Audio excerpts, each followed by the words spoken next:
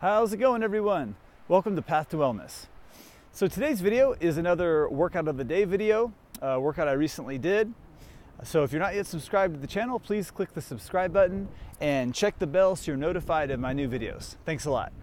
Yeah, so just out here on my morning walk like I normally do. Coming to this spot a lot. It's been really nice outside to get some sunshine in the morning. I love it. So anyway, yeah, I did this workout recently, and this is, I'm still on the routine where I'm strength training 3 days a week. It's about a 20-minute workout. So here's what I did. All right, so I'm starting out with my pull move, and today is just regular standard pull-ups. So again, you can always modify. If you can't do pull-ups, I'd recommend getting an assist band. That's pretty cheap, and it's just a band you step on to help you do pull-ups until you're able to do pull-ups on your own. There's also usually a pull-up assist machine at the gym, and then you can work your way up to doing regular pull-ups.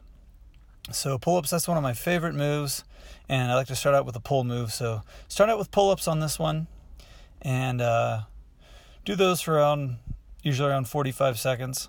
And then I rested for about a minute and a half, and I went on to dips, and I'm just doing regular dips here. I'm not using any weights on these moves. I prefer just to do body weight moves. Sometimes I add on weights, like I do weighted pull-ups and weighted dips and things like that.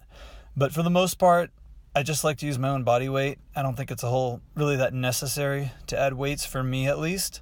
I usually, for the leg moves, will want to add some weights for the legs. But for the upper body, I'm not really too worried about that.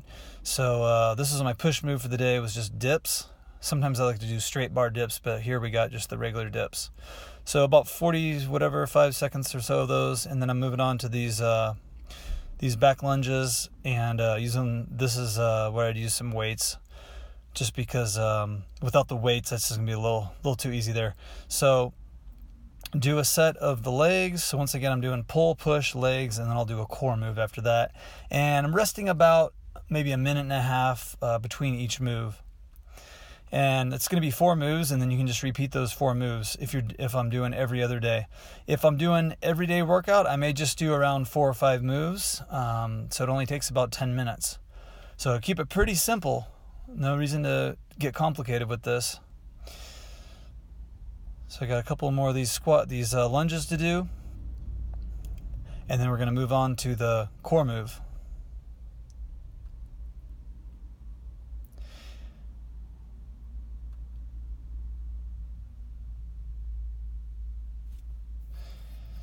These take a little longer, obviously, with the legs than the upper body moves.